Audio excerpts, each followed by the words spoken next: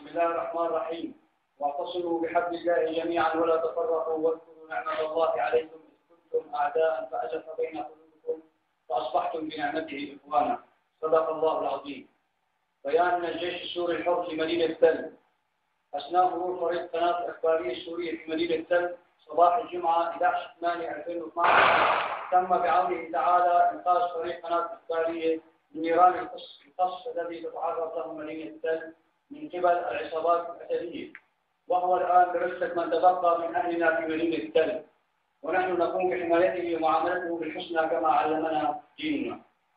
وإن هذا القصف الذي يطال المدينة ما زال مستمرا حتى الآن يهدد حياة أهلنا المدنيين ومعهم فريق الإخبارية السورية. ويذكر أنه بعد وصول فريق الإخبارية إلينا أخذنا الكاميرا في جولة لتصوير آثار الدمار الذي تسبب به القصف. ونتيجة القصف العشوائي توفي مساعد المصور حاتم ويحيى مع 2 عناصر الجيش الحر الذين يقومون بحمايتهم، بينما باقي أعضاء الفريق بصحة كاملة.